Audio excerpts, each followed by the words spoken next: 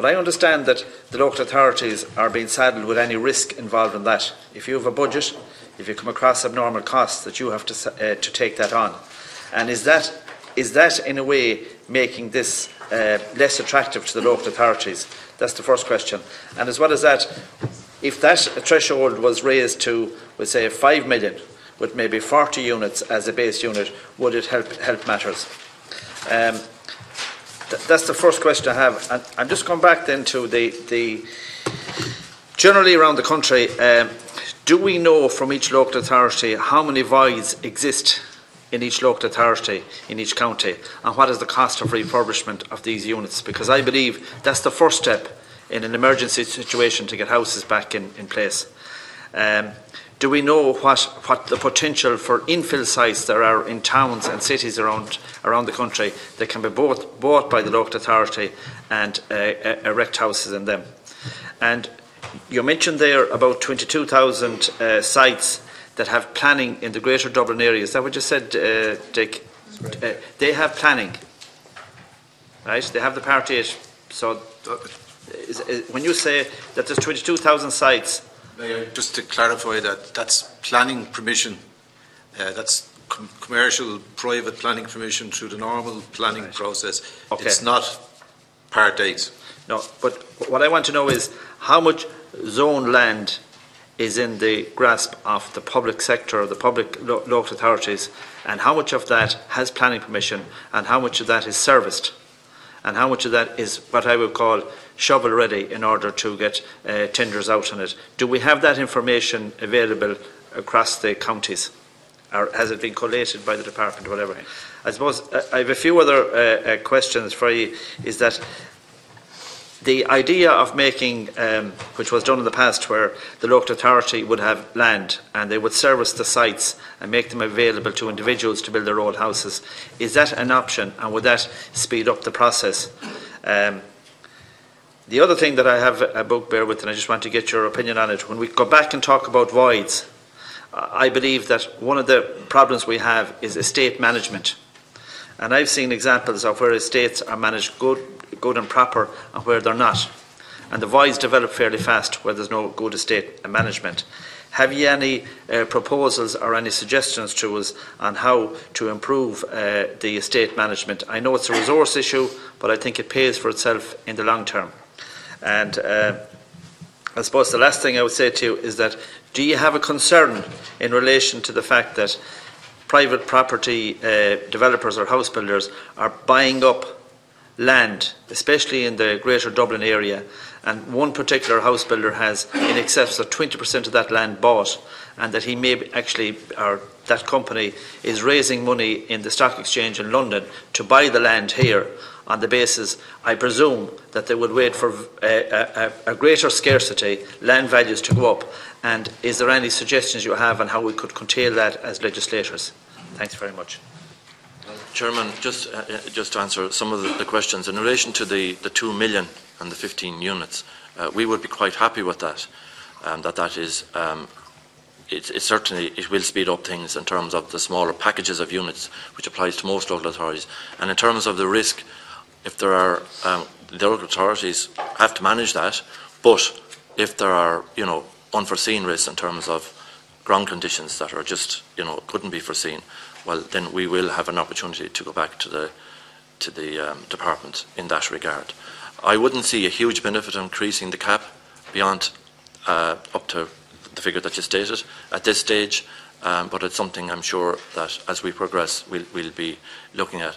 In terms of the opportunities that present themselves in towns and villages around the country, derelict sites that are there serviced, no contributions, and there are opportunities there, and we are looking at that, and the department will look very favourably on proposals that we bring to them on the basis of need, provided there's a need there. In relation to your comments in relation to some land developers holding land and maybe waiting for the market to improve, I can't comment on that, but but certainly there is land is being held up. There's no question about that. For whatever reason, I don't know. In relation to better estate management, certainly there are things we can do there, and I'll ask Billy Billy to comment on that and how we might deal with that. In relation to vacant units and voids, I think it is important to recall that between 2014 and 2015, 5,000 units across the country were brought back in to stock and tenanted through a programme with finance assistance from the Department of the Environment. Nobody wants to see voids in their area. Some local authorities are very good in managing that for a number of reasons, and there are some, unfortunately, small number of local authorities that do struggle with it, and again for a variety of unique reasons for those areas. But it is important, quick turnaround. And I think the turnaround has improved hugely across all the local authorities nationally. In terms of antisocial behaviour, you're going to get it. I don't know if voids do tend to be a magnet for antisocial behaviour because it's a gathering point.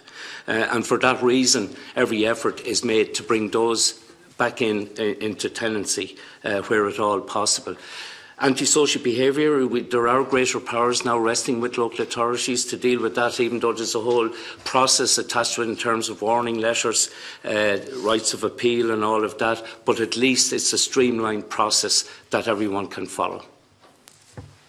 Thank you. Deputy Brazel. Thank you, Chairman, and welcome to the City and County Managers. Just a few questions. The last census, do you have figures on empty properties?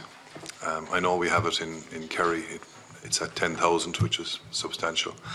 So the solution in Kerry might be different to what it is in Dublin, but I'd still be interested to know, do you have figures in Dublin? And with say, the census that's coming up, or the results that were done from last Sunday night,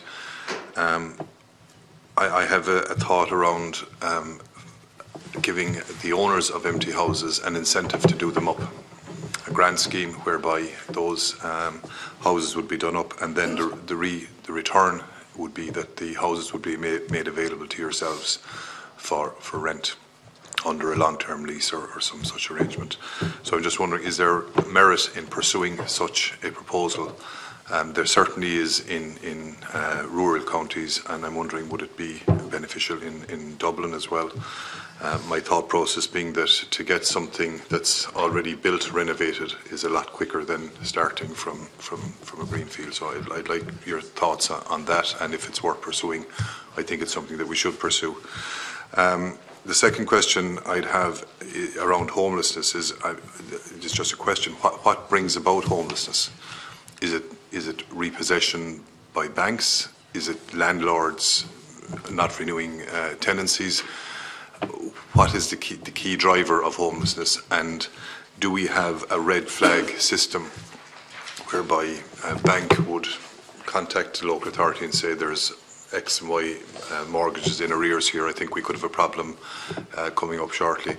And in that case, do we have an ability to go in there and try and sort it out? Because to me, letting a family become homeless becomes a very expensive, cumbersome, difficult process for everybody, whereas if we could get in and solve it before the issue arises, I think it would be very beneficial. And it's just a question I have. Maybe we have something in place, and I would hope if we don't, we put it in place. The third question, a kind of an obvious one: is money a problem for you? If you had more money available, could we solve the problem quicker? And I think about the anomalies that are around the country with regard to the local property tax, for example, whereby some local authorities give a cut, and to me it's of no huge value to the householder because it doesn't amount to any more than €2 or €3 a week per household. Whereas, for example, in Kerry, we kept it at the set rate, and we've an extra 2 million to invest. I believe in Dublin it would be as much as 15 million, and I'm just asking the question, would that money go a long way to solving a lot of the problems? And then the last thing is around the tenant purchase scheme. I've looked at it, I'm struggling with it. It seems to me that the people who qualify, who can afford to to buy the house rather simply don't qualify, and the people who can't afford to buy the house do qualify. So to me, it's a nonsensical proposal. And I might add on to that: is there a need to have a tenant purchase scheme? Is it something that we want? Is it a model that we should move away from? I mean, you know, again, if you go around any local authority estate, I would imagine that the majority of the voids there are ones that have been purchased and the parents have passed on and the children have moved away and the house is just lying there with really doing nothing. So I'm wondering, in long term, for our long-term housing benefit, is a tenant purchase scheme something that we should be continuing with? I know that the Responds and the housing associations don't have a purchase policy, and they keep the houses for continued use, which, you know, might be something that needs to be considered. So that's my thought. Mr. Cummins. And briefly, Chairman, before I hand it over to Colin Morgan, just in relation to the numbers, significant numbers of vacant houses that there are across the country, and especially holiday homes in Kerry and Clare. Not everywhere there are vacant houses that there's a need, so we have to match the need where the need is. So we have a lot of unfinished estates, we have a lot of houses throughout the country, especially in the rural counties, but there's no need. There's no need for the house. There's no express need. So, and I like your idea in relation to maybe where there is a need, and if there were vacant houses, that they might be incentivised to get it back into the leasing market. I like that idea. In relation to the number of voids in Dublin and homelessness, I'll ask Cathal to take that, if you don't mind. Thank you. Deputy, in relation to the census, I think it makes eminent sense in order to use that data in order to see can we attract as much property within that sector into social use. We will be cautious about using not the census just gone, but the census before that, because the data just may be just way too out of date, particularly in the Dublin region. It's my understanding that Census have agreed to issue a priority report on the basis of the recent census on Sunday to make available data that will help housing authorities and approved housing bodies go after the property that's available.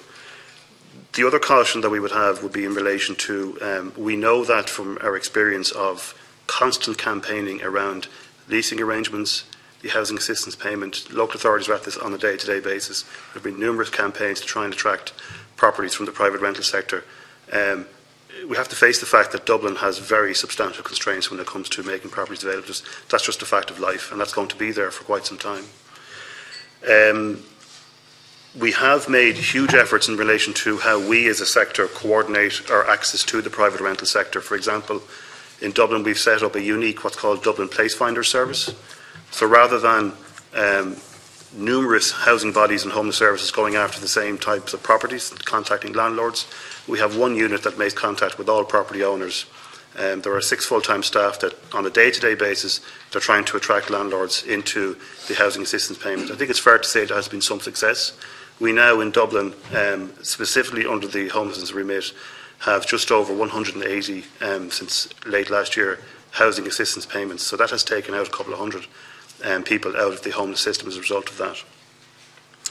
So just to answer the question, we will take the recent census data and we will do our best to try and go after the property insofar as it is available to us. In relation to the reasons of that households become homeless, everybody knows and everyone accepts that there isn't just one reason. It's a dynamic, it's a complex dynamic. It can range from households who have complex social and healthcare needs ranging from addiction to mental health and sometimes combined, who may, for different reasons, not be able to manage their existing tenancies and sometimes fall out of their tenancies. Relationship breakdown obviously is a significant factor. We would say 2 things about that. One is that dynamic has absolutely shifted in the last couple of years. If you take the family presentations, it is the case that the vast majority of families that are coming to us because their primary need is housing. It's very straightforward. There may be some concerns that are being raised in relation to managing day-to-day life and particularly in relation to issues of income inadequacy and poverty has become a huge factor for families. But the single biggest cause of concern as a result of that is the levels of insecurity within the private rental sector. Now, we're satisfied that there has been substantial change from the point of view of trying to put rent certainty, insofar as it is rent certainty, in place to help existing tenants. But we know that given the squeeze that's on the private rental sector, families are losing their private rental tenancies, sometimes going home, going into friends, and then not wanting to come to us, but then eventually end up on our doorstep looking for emergency responses. We would obviously be an advocate for two other things which we think would help if we're looking at solutions. The mortgage to rent scheme obviously is something that we would like to see kept in place and expanded and improved upon. We have also been on the record as calling for rent certainty measures, for rent receiverships. This is something that we would in particular be asking financial institutions to come on board with this. The principle here has to be, we cannot have a situation where households are being made homeless. So if that's our working principle, to what degree can we change the current situation whereby if a mortgage gets into difficulty, if a landlord is renting their properties out and they get into difficulty, can we have rent receiverships where the family stays in place, or they go into a mortgage to rent scheme, where there can be at least a space provided to that household to give them breathing space to look at what the alternatives are over a period of time.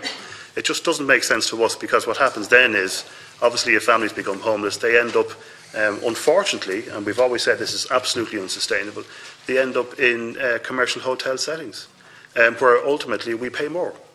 So it makes sense for the state to be able to stand back and say, look, what can we do in order to alleviate this? I think it's important also to say that we haven't just been standing idly by, and we have had excellent cooperation with the Department of the Environment and the Department of Social Protection. We do, and I can only speak for the Dublin region to this extent, we did establish a tenancy protection service in the Dublin region, which is now going to be spread out to the surrounding commuter belt, which is an early intervention whereby Threshold intervenes with the family. If the family is in difficulty in relation to paying their rent and their receipt of rent supplement, there is a direct intervention that's made with the Department of Social Protection.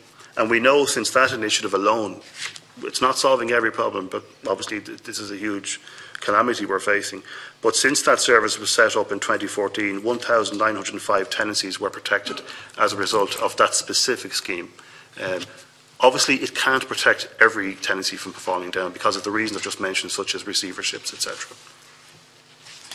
Deputy Fergus O'Dowd. I'd just like to welcome the City Managers Association here, and it's clear from what you're saying that you've obviously put a lot of thought into the area of his housing. I have a few questions. One is just one you could come back to. Best practice elsewhere. What has happened in other jurisdictions, in local authorities in the United Kingdom or wherever? Obviously, we shouldn't and we can't invent the wheel. This has happened before, even in Ireland. It happened in the 70s. It happened, in the United Kingdom after the Second World War. And if you guys, if it's possible, at a later stage, if you could send us, what your research tells you is systems or schemes that worked. And on that very point, one thing that strikes me, looking at the 1911 census, the number of people who lived in the centre of towns and over shops and businesses, that's practically gone, certainly in Drogheda and Dundalk. Would it make sense to have an attractive scheme, tax incentivised, to allow developers or owners of those properties to upgrade those properties to apartment, or you see, the problem is going to be the physical size and the shape and the type of those buildings, but provided that they meet fire regulations, is there any reason why we couldn't fast track planning, in town centres, and clearly that would help single applicants, childless couples or whatever. It wouldn't necessarily obviously suit families with young children, but it seems to me that's an obvious place that we could make a significant difference. The other question I want to ask, some years ago there was a scheme where local authority tenants could be particularly assisted to buy homes outside of their actual, in other words, I'm a local authority tenant, I'm working, I have X amount of money saved, but I can't make the 10%, and I know families like that. Is there a case, would you think, is there a case to be made where people who you'd obviously have to do the affordability test, could get a significant grant to help them buy a home, and that could mean in some cases either it relieve pressure in an existing, or they could hand their house back to the local authority, you know, with a significant, you know, if they vacate the tenancy. Is that worth looking at?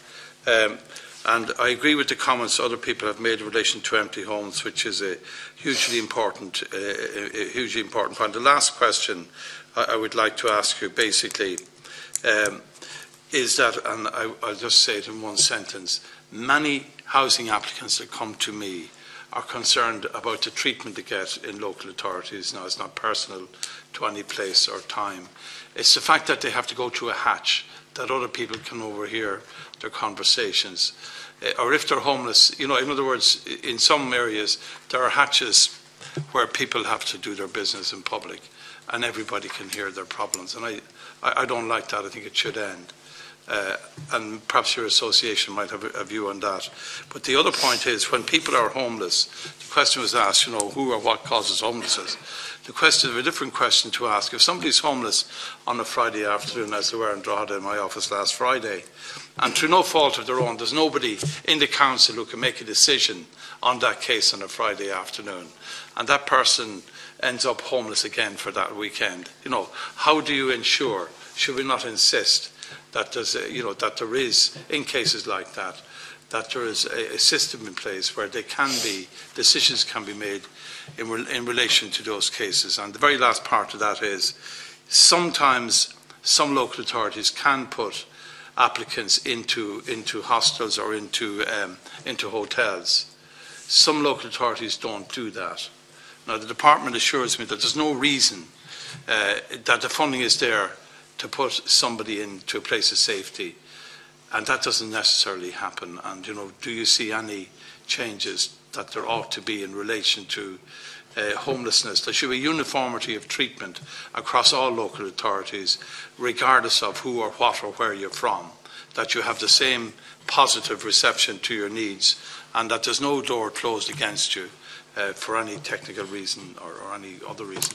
Mr. Cummins. Again, and I'm just conscious that Deputy Brazel, just in relation to questions on return and purchase and the is money a problem, so maybe we might come back to that as well. In relation to Deputy Dowd's questions, specifically in relation to best practice, we have looked at best practice across Europe and indeed the UK, but our main difficulty here, and you know, Chairman, it's very hard for us as a sector, as a local authority sector, to have the broader conversation, and we're here to assist and to come back again if necessary, to have the conversation without emphasising we on our own cannot solve the problem. You know, we have to have the private sector, and we have looked at best practice, but across the world we didn't have that almost, you know, that stopping of the private sector building. And sorry, I'll let Dick come in on that as well. Sorry, Chair. The other issue, I suppose, in comparing the system in the Republic of Ireland with the rest of Europe, is that we operate on a differential rent system, and the rest would operate on either on a commercial rent or some form of affordable rent systems. Now that is an extremely important point to make, because differential rent is based on the ability to pay. It's not based on the ability to maintain the properties or the costs of the service. So that if you are looking for best practices, or if you want to examine how we might change things into the future, it may require us to look at the basic principle of the differential rent, and that if somebody is in need of support, that there may be other ways in which that support can be given, except through the, saved through the differential rent system. Sorry.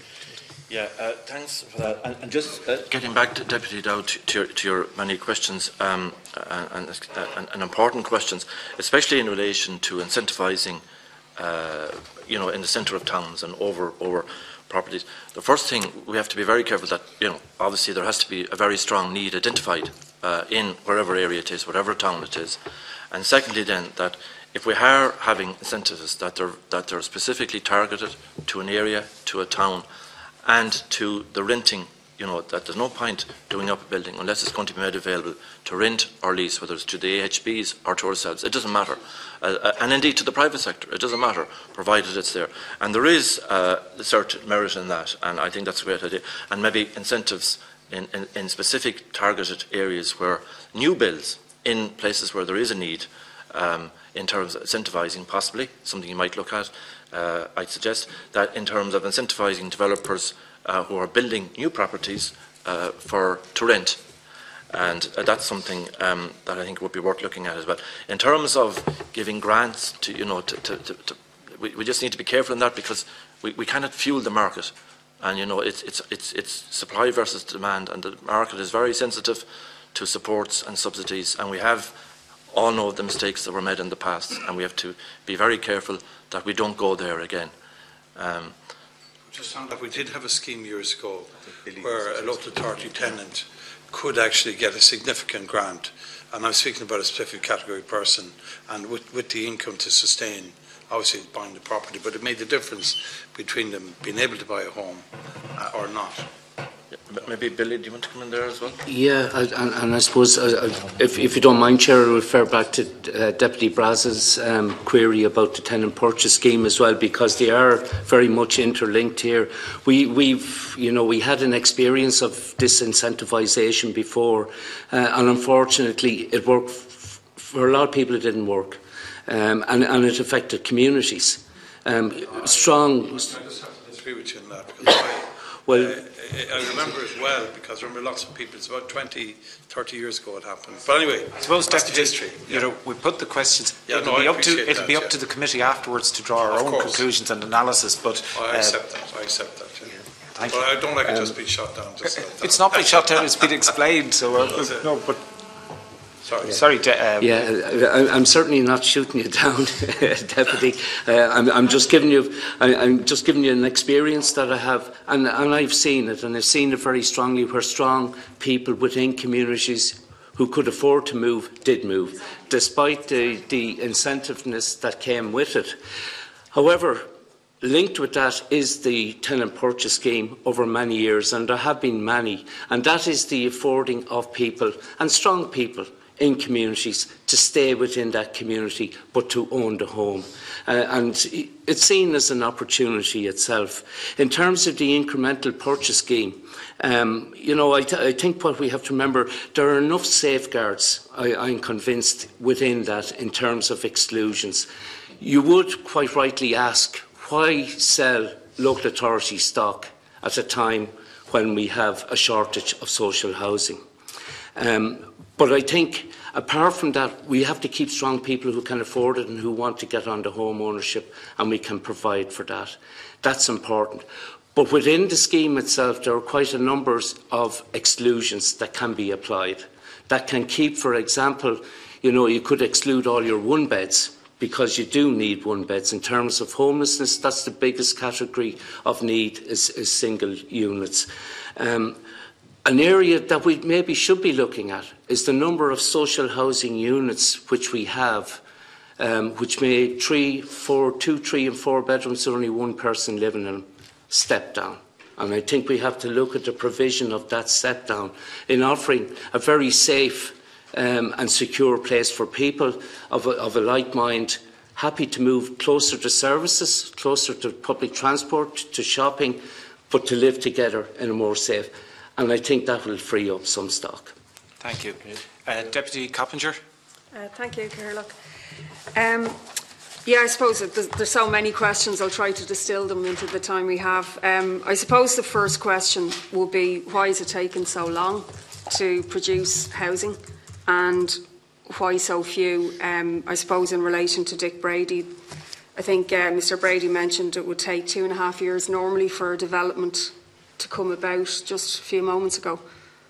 Why, though? Why does it take that long if the council owns the land? You mentioned as well, 22 weeks for modular houses to be brought about. But, for example, I dispute that it should take that long for housing developments to come about, and I want to hear what the obstacles are. I'm not doubting what you're saying, but we need to hear what they are, because that's the purpose of this committee. There's an estate being built half a mile from me called Hollywood Rath in Tyrrellstown, and the housing started in September and was finished in December. It was built in 3 months because it was timber framed housing, and then the rest of the work was just put up. And it's for sale, been advertised for sale now. So if they can build it so quickly, I'm just wondering why permanent homes can't be built so quickly as well. I suppose the other question is, why are the targets so low for the local authorities?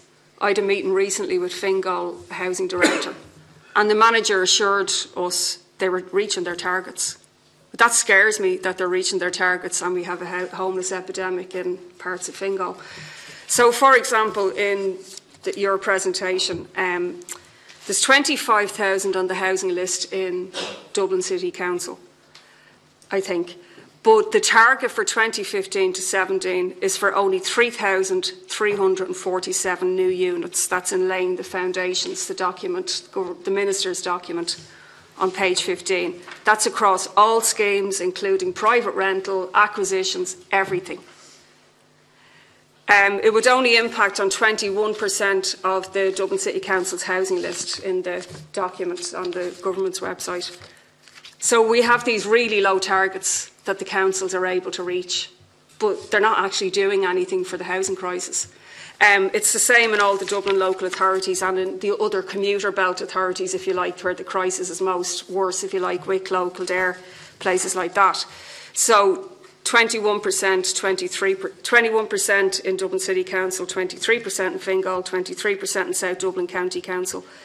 Like, the targets are too low. That's the problem. And why the management are expressing that they've enough money is beyond me. Like in your presentation that Mr. Cummins gave, he says that there is enough money. But it's not working, so why would it be enough? Just also this idea of depends on the private sector, which you have invoked a lot today, Mr. Cummins, to provide affordable, secure housing. Like, to me, it's clearly failing and it hasn't worked. Can you clarify what you meant on page 3? Or page 4, you say, unless the private sector builds, we have to, the problem will worsen. And then on page 3, you said we can only build 10 to 15%. Can you explain that? Are you saying that the local authorities are only allowed to build 10 to 15% of social housing? Were you referring there to passing to housing agencies, or what did you mean?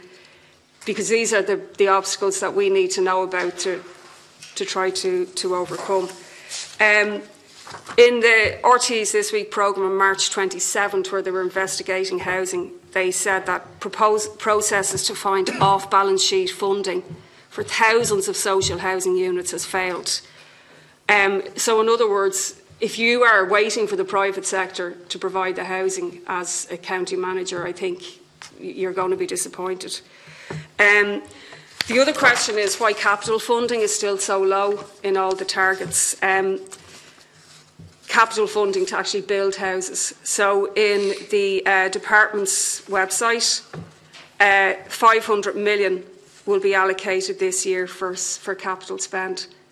In 2008, it was 1.45 billion. So it's a third of what it was in 2008. And yet we've got a housing crisis beyond belief since that time. So I just wonder why management are saying that they're happy enough with the amounts of money that they're getting. And lastly, just on the modular housing, I'm wondering why valuable council land is being taken up with temporary housing. I know solutions have to be found. I know how desperate the situation is. But why is the council proceeding with expensive modular homes in Finglas and Poppendry and in other places like Fingal, when, as reported in the Dublin People, for example, there's about 40 houses for sale, for example, on a property website, ranging from 115,000 to 200,000. So they're costing less than the modular houses. I'm wondering why there isn't more emphasis on going and acquiring them for an immediate, acquisition. And likewise, in Dublin 17, there's properties for sale for as little as 80,000. In Dublin 10, there's 14 homes on the market with an average price of 150,000. In Dublin 12, there was 20 homes for sale under the 200,000 mark. So they're cheaper than modular homes. And I'm just wondering why they're not being gone after. And Similarly with affordable housing, I don't think we should say, oh, affordable housing's up to the private sector. There was a role played in the past by the local authorities.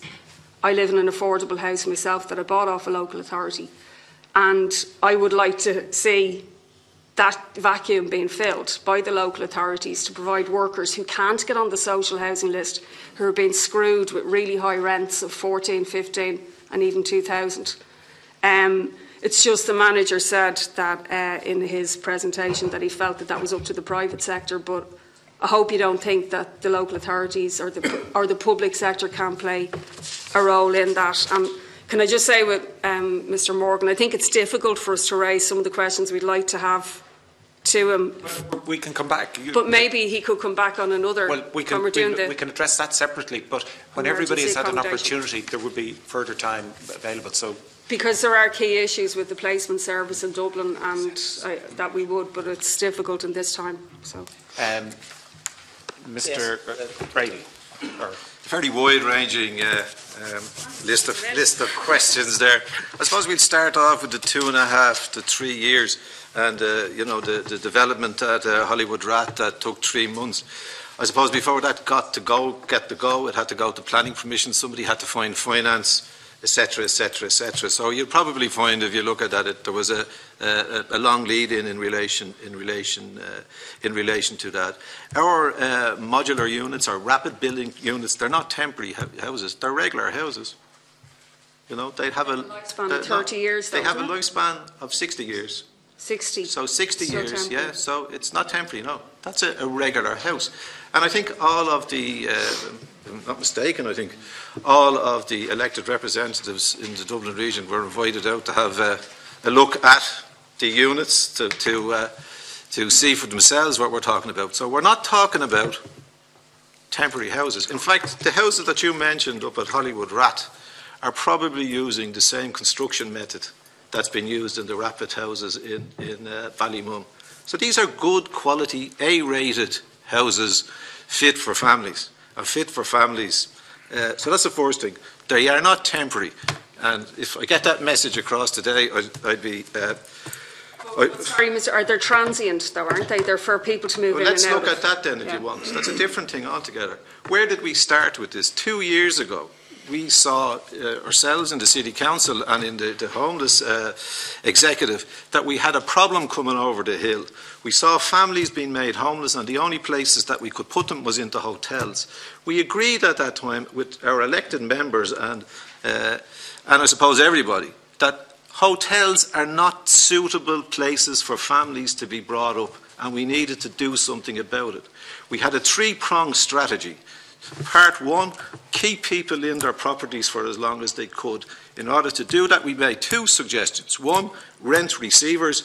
2 was to give advice to people in order to help them to stay there, or threshold advice intervention. The second thing then was to come up with an intermediate solution that would get rapid build, so to get people into homes that they could live in whilst we got on with the second part of the operation, which was finding them, more suitable accommodation for their needs. So the use of these units, what people are calling transient, are in fact units that are going to be put in place in order for us to keep people in humane conditions, families in humane conditions, while we find them alternative accommodation. I don't think there's anything more transient than a hotel room. And if you ask me, I think the move towards rapid build, and to use the rapid build in the manner that I've said, is a far better proposition for the citizens and the families and the children of this country. I'll move on then. Targets. The local authorities don't operate in a vacuum. All the targets that we're operating to come from the government's housing strategy, social housing strategy to 2020. And each local authority has been given its portion of those units to provide. And part of that strategy shows some 75,000 units being provided through the private sector by means of leasing, HAP, RAS or some other variation. So that's the framework in which we're working in. When the managers tell you that they're meeting their targets, they're meeting the targets as set by government. Where am I going here now? And also, I suppose, in relation to money, the state has financed that particular programme. And it's worth also, when we talk about money, to understand that, you know, the country collapsed sometime around 2008, and the amount of money available to the state in order to put into housing and indeed other essential services was extremely limited. It's only in recent times that we're starting to see some sort of an uplift and some space in which government can move, I suppose, money. Somebody asked a question of the process of off-balance sheet. I think that was part of your question, the off-balance sheet borrowing and so forth. Again, you know, the state has bought into a fiscal compact with our European partners. We have made agreements with the EU and the IMF in relation to borrowing and the state's borrowing. And we in local authorities are just as much, caught up in that, or have to abide by those rules as the state. And, you know, those rules can have and are having some problems in relation to housing finance. Did I get everything here? Deputy O'Brien. Thanks, Chair, and thanks for the presentations. I have 4 short questions and 3 kind of bigger questions. Just in relation to the presentation, it references 8,000 HAP tenancies. Do you know what percentage of those are new tenancies and what percentage are just rollovers from rent supplements, so people living in the same property but changing payment? And when you talk about a target of 10,000 HAPs for next year, is that an extra 2,000 or 10,000 on top of the 8,000, just for clarity? In relation to the NAMA units, you said 2,000 units. Are they tenanted units, or are there people living in those? And if not, do you know how many? Carl, I know you're not able to tell us the outcome of the rough sleepers count because you're processing it, but are you in a position to give us an indication as to whether it's up or down on last year? Because obviously last year's was down, not last year, the last half year was down on the previous. And Dick, in relation to Poppentry, and I'm one of those people who thinks we should stop calling them modular homes because they are timber frame, unlike the original modulars that were presented at an early stage, and it's an important difference. What is concerning some of us, however, is the potential cost, and there's all sorts of figures flying around. And I'm just wondering, are you in a position to clarify the issue that was in RT about a week or so ago of the extra €500,000, and if that was related to the construction and cost, or if it was related to something else, because that would help clarify all of that. The 3 substantive questions, and I suppose what this committee is going to try and do is make a report to make recommendations to how to improve things. So we're not looking for people to come in and criticise some other agency or some other body, but we are trying to identify weaknesses in the system so that we can then say to the Dáil and hopefully then to the government, these are things that could change and would be helpful. So there's 3 particular areas I'm interested in you commenting on, whoever is most appropriate. In relation to the new build programmes, what most of us don't understand is what happens between when the Part 8 is agreed and the key is turned. We just don't understand. Nobody has ever explained what those processes are. I think it would be really helpful if one of you would talk us through what that process is. I mean, Dick, you mentioned kind of et cetera, et cetera, et cetera. Clearly you guys know. We'd like to know that, because it seems to me that is one of the problems that a committee like this could usefully look at to see how can we shorten that. I mean, particularly if we're saying it's 2 to 3 years from when a local authority decides we think it'd be good to have houses here to when those houses are opened, and yet it takes 6 months to do the timber frames, you know, surely procurement is of a similar nature in relation to both of those. Surely the requirements in terms of how you spend are the same. So how is it that we can do timber frames in 6 months, but brick houses take us 3 years? And I just think that would be helpful for us.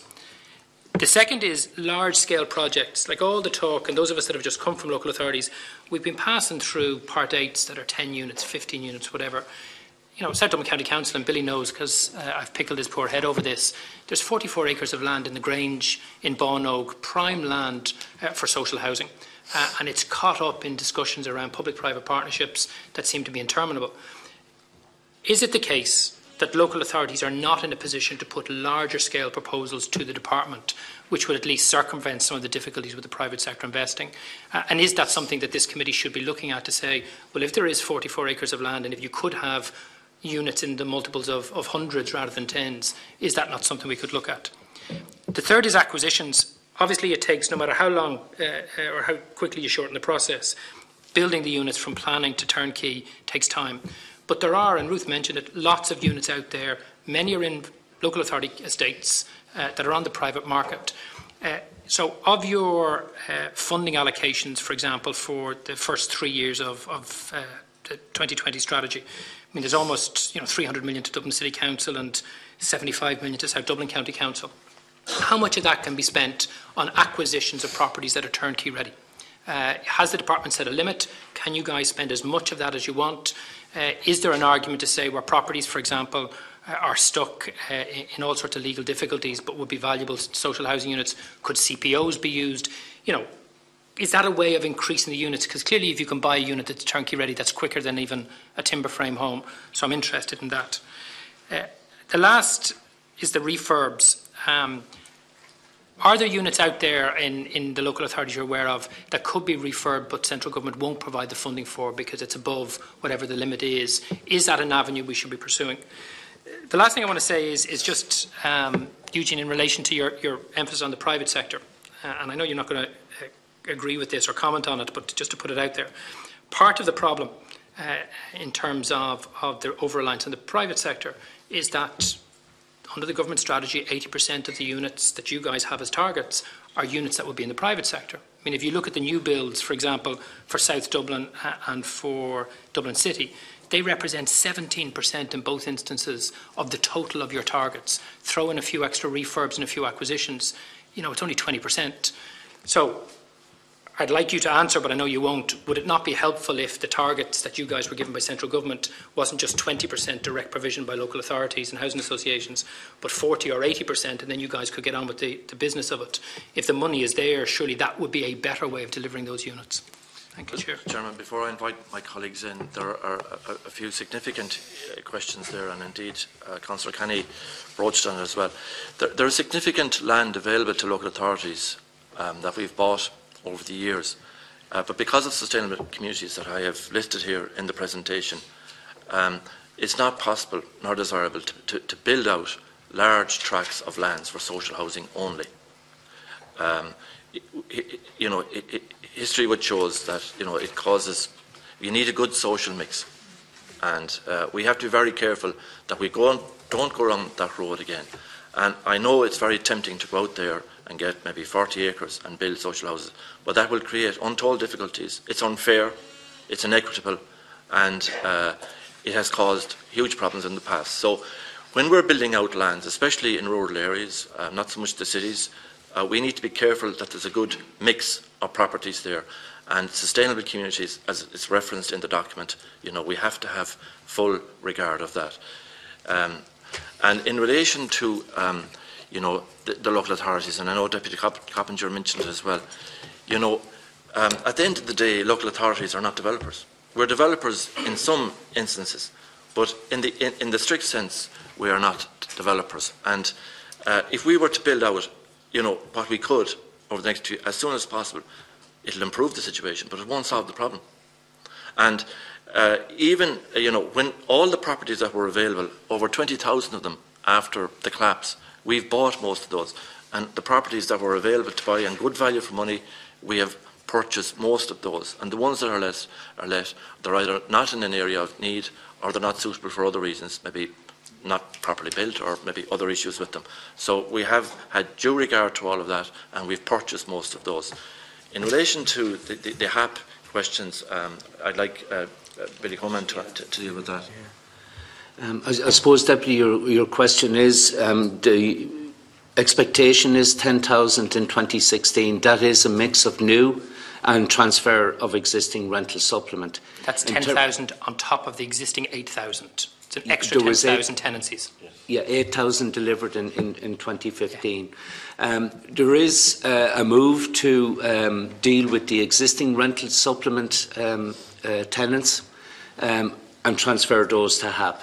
That's going to be ramped up, and it'll be ramped up by particularly the Wave 1 authorities during this year. And to be quite honest, percentage of the 8,000 that are transfers from rent supplement? Yeah, it's quite low at the moment. I will say that. To give you 25%? It's about 20. I think nationally it's about 20, but I will confirm that. I'll come back to you on that. I suppose there was a reference as well. I think it's important to realise we look at all options. We have to. The housing construction build was only really got kick-started where the funding became available in 2015, and it does take time for, local authorities since 2008 weren't in the house building game. It took a long time to build up that expertise and get the necessary expertise back in there again.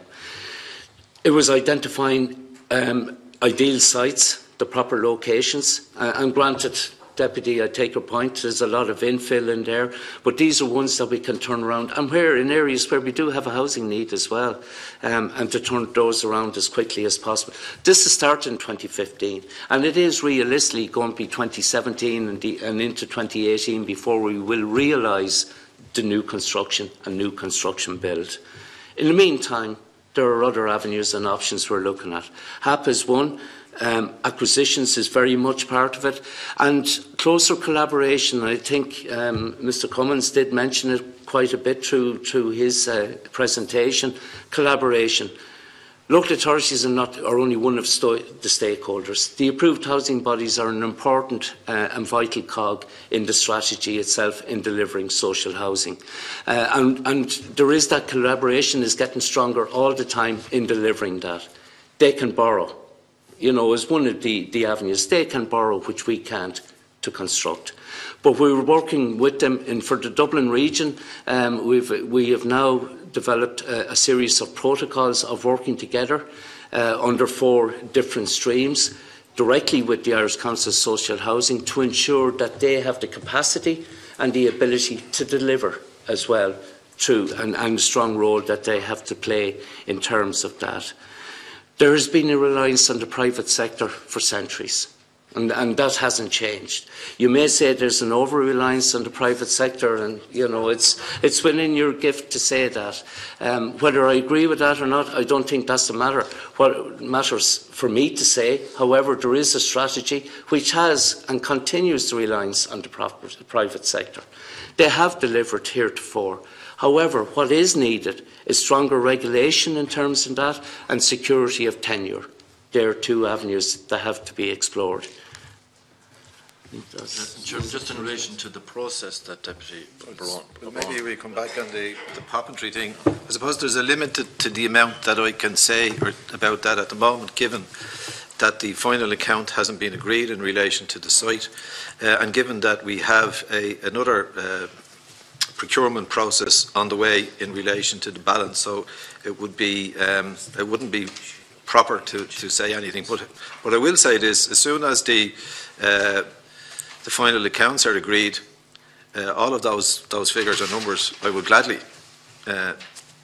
put out to the general public for scrutiny. So there's no issue.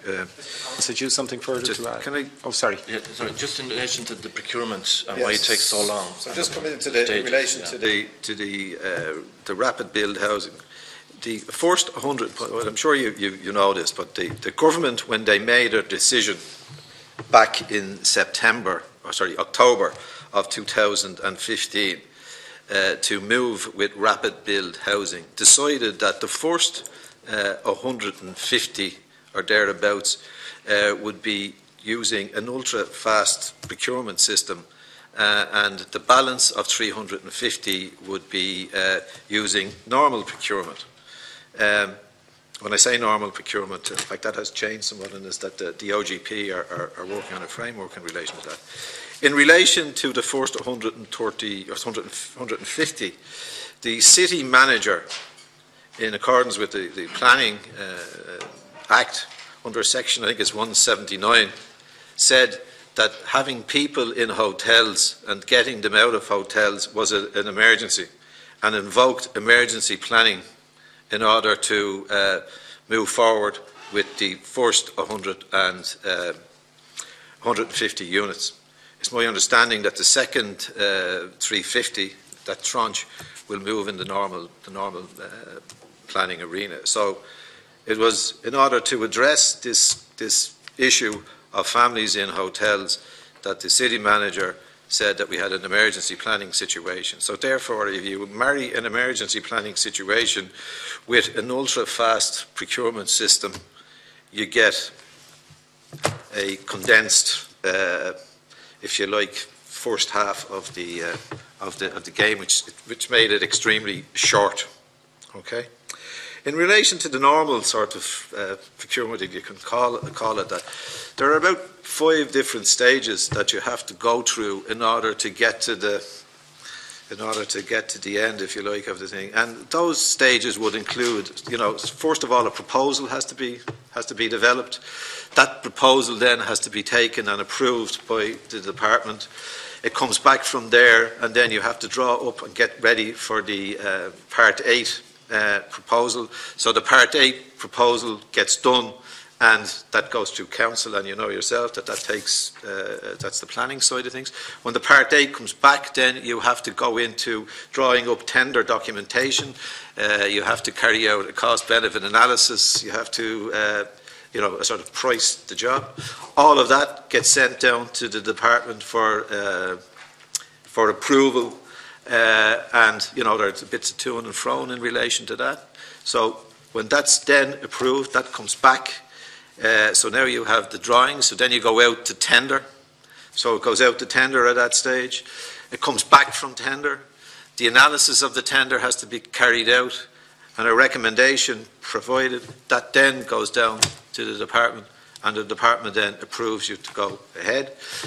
So that comes back down to you then. You carry out your due diligence in relation to the what would you call it, the winning tender, and at that stage, away you go. Okay. Quick supplementary question. Just could I come back to you, because they're directly related to the 2 bits of information. Because there's 8 people still. Very quickly, is there any reason why the sped up procurement process for the rapid build couldn't be used for regular Part 8 once the planning is through? That's the first thing. And the second thing is, specifically in relation to Eugene's point, is there anything preventing a local authority putting in a proposal for a large-scale development with social housing, cost rental and affordable housing to get the income mix that government policy requires, but to produce much larger numbers of units? I mean, is that something that could be done, and is there any obstacle to it? I'll answer part of it. So in relation to the Part 8 is a particular planning process. So if you want to dispense with that, as I say, the way it was handled in relation to what was seen to be an emergency. It's the post-planning bit I'm asking about. It had to be declared emergency. Now, in relation to the next piece, the question you asked there in relation to mixed tenure really is what you're talking about. You do know that the City Council has been trying for the last 12 months or thereabouts through an initiative called the Land Initiative to develop 3 sites which have the potential to produce about 1,300 units. And we're in the process of moving that along. And I suppose it is moving along, but there are concerns being expressed by from some quarters, I suppose. There are places and communities adjacent to some of these, proposed developments, who are extremely worried in relation to the scale of some of these developments, even though the attempt is to produce social housing alongside alongside owner-occupier, and alongside another type of tenure that we're trying to develop, because we see a gap, if you like, out there, where we have families who are not in line for social housing, but they cannot afford to go into the purchasing of properties, and we see some form of affordable renting mixed into that.